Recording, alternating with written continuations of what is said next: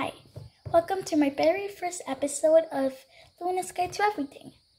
Today, I'm guiding you through making a little coat for this cocoa guy. I named him Cocoa because he smells like cocoa. If you were here to smell him, you would be like, hey, Cocoa is a perfect name for him. We're gonna be making his coat with this piece of paper, and I'm gonna be guiding you through how to do it. Let's start.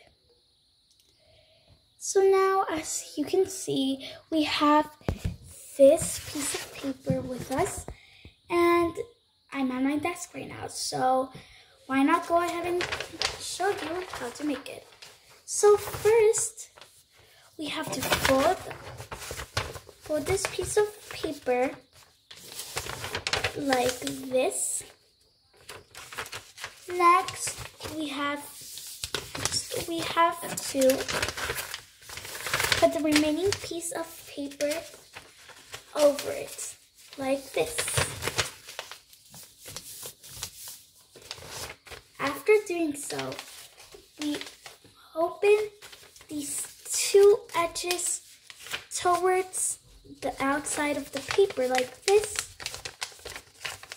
Now to the one that's inside.